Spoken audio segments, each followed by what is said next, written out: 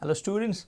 So in the previous module we talked about the flipping of the chair conformation, and I told you that there are going to be several more conformation. Those comes in between these two extreme chair conformation. So let's actually study the conformational analysis of cyclohexane. So what are those several more conformation that we get during the process of flipping? So this is nothing but the chair conformation, and in the process of a flipping, the rotation of carbon-carbon sigma bond first convert that into one of the momentary arrangement like this called as half chair conformation.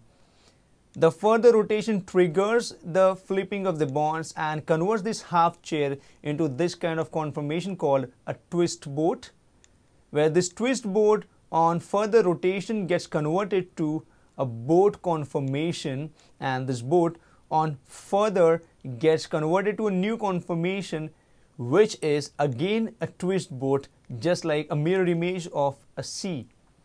Whereas this twist boat further gets converted to a half chair conformation, and ultimately this half chair conformation gets converted to the other extreme end of a chair conformation. Well, if we study the energy changes taking place during this flipping of the chair conformation, the graphical representation that we get is what you simply call as the conformational analysis of a cyclohexane. So let's learn it, actually the chair conformation. So this is the graphical representation. As we have studied earlier, the chair conformation of cyclohexane is the most stable, hence least energetic.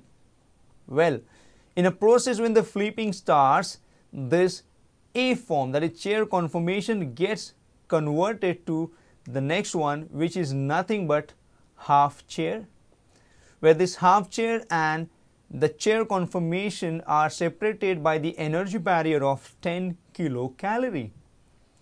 This half chair in a flipping further gets converted to, that is the C1, which is nothing but a twist boat, and this twist boat is higher in energy as compared to a chair conformation by 5.5 kilocalorie.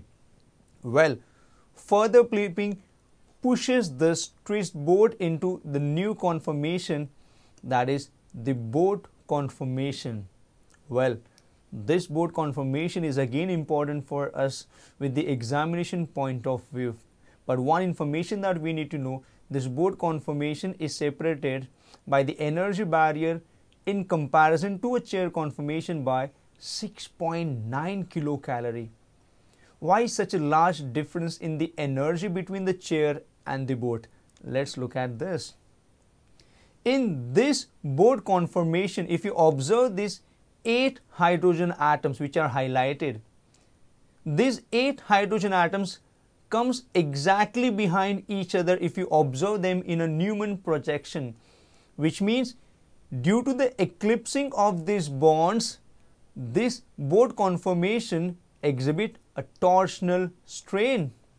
And not only that, if you observe these two H's now which are pointing towards each other, they start creating a steric strain, and since they looks like a pole, it is sometimes also called as a flagpole interaction. So due to presence of the steric strain and the torsional strain, this boat conformation is having 6.9 kilocalorie higher than the chair conformation. Well, this boat, as we have seen earlier, then gets converted again to a twist boat, and this twist boat in a flipping process further gets converted to a half chair, and ultimately we get the extreme end, that is nothing but a chair conformation. So this analysis gives us clarification about what are the various conformation that we get in a process of a flipping of a chair conformation. That's it for this module. Thank you so much.